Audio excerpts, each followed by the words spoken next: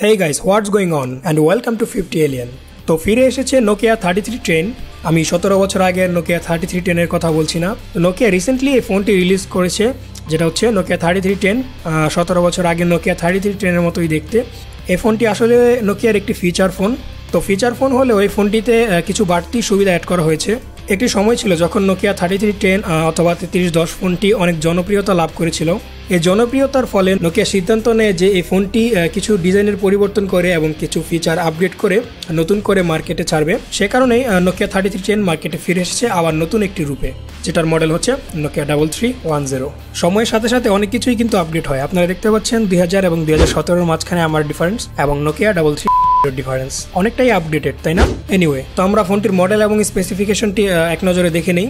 তো এটা ডিসপ্লে হিসাবে আছে 2.4 ইঞ্চি টিএফটি ডিসপ্লে এবং একটি 2 মেগাপিক্সেল ক্যামেরা আছে এবং এটি ক্যামেরার সাথে রয়েছে একটি আকর্ষণীয় ফ্ল্যাশ, যেটা আপনার টর্চ হিসাবেও ইউজ হবে। যেহেতু ফোনটি একটি ফিচার ফোন, সেহেতু ফোনটির ফিচার সম্পর্কে নতুন করে কিছু বলার নাই। তো সবচেয়ে আকর্ষণীয় বিষয় হলো যে 1200 মিলিঅ্যাম্পিয়ার লিথিয়াম আয়ন ব্যাটারি দিয়ে ব্যাকআপ পাচ্ছেন 22 ঘন্টা টক টাইম। তো এটার ব্যাটারি ব্যাকআপ এতই ভালো যে আপনি টানা 22 ঘন্টা ফোনে কথা বলতে পারবেন। এবং আরেকটি মজার বিষয় হচ্ছে, যদি এই ফোনটিকে আপনি ফুল চার্জ দেন তাহলে টানা 1 মাস এই ফোনটি স্ট্যান্ড বাই অবস্থায় থাকতে পারবে। আরেকটি আকর্ষণীয় বিষয় হচ্ছে এই ফোনটির সাথে আপনি একটি হেডফোন জ্যাক পাচ্ছেন, 3.5mm হেডফোন জ্যাক, যেটা সাধারণত স্যামসাং আইফোনের মধ্যে ইউজ করা হয়। অর্থাৎ আপনি ফোনটির সাহায্যে বিভিন্ন মিউজিক শুনতে পারবেন। আমাদের আগের ফোনটিতে কোনো রকম মিউজিকের ব্যবস্থা ছিল না। তো বুঝতেই পারছেন যে নতুন ফোনটিতে মিউজিক প্লেয়ার আপডেট করা হয়েছে। এবং ওপরে পাচ্ছেন USB ভার্সন 2, যার সাহায্যে আপনি আপনার পিসির সাথে ফোনটি কানেক্ট করতে পারবেন এবং এটি ফোনের চার্জার পোর্ট হিসাবেও কাজ করে থাকে। এবং এটার মধ্যে রয়েছে ইন্টারনাল 16MB মেমোরি এবং 1.5MB, যেটা হচ্ছে ইউজেবল। এবং আপনি ফোনটার মধ্যে micro SD memory card use করতে পারবেন, অর্থাৎ আপনি বিভিন্ন মিডিয়া ফাইল এটার মধ্যে ইউজ করতে পারবেন। এবং আগের ফোনটিতে একটি জনপ্রিয় গেম ছিল স্নেক গেম। এই ফোনের মধ্যেও স্নেক গেমটি আছে, কিন্তু এটা হচ্ছে একটু আপডেটেড গেম।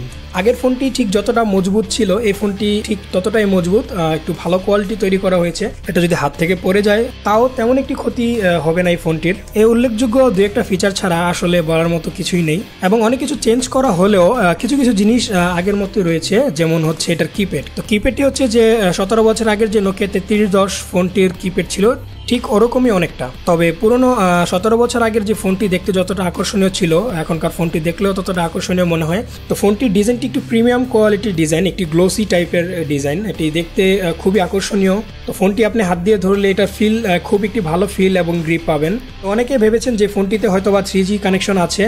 তো আমি বলবো যে ফোনটিতে কোনো 3G কানেকশন নেই, ফোনটিতে শুধুমাত্র 2G কানেকশন আছে। তো আপনি এটার সাহায্যে নেট ব্রাউজ করতে পারবেন, তবে খুবই স্লোলি। তো এই ফোনটির প্রাইস হচ্ছে 3 থেকে 3,500 টাকার মধ্যে। আপনার এটা বাংলাদেশের বিভিন্ন নোকিয়ার শোরুমেই পেয়ে যাবেন। তবে 3,500 টাকা প্রাইসটি দেওয়ায় আমার মনে হচ্ছে এই প্রাইসটি একটু বেশি হয়ে গিয়েছে। আপনি 3,500 টাকার মধ্যে একটি লো বাজেটের নর্মাল কোয়ালিটি অ্যান্ড্রয়েড ফোনই কিনতে পারেন। আমি জানি না কেন ফোনটির দাম এত বেশি দেওয়া হলো।